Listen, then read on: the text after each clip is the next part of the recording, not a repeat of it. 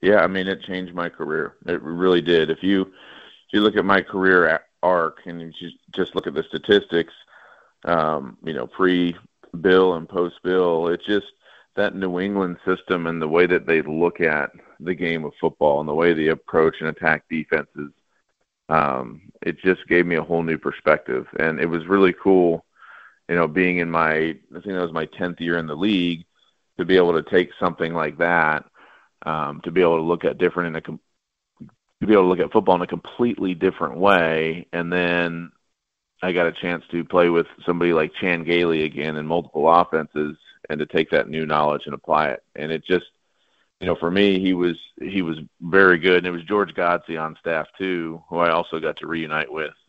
They were both really good and kind of opening my eyes to new things.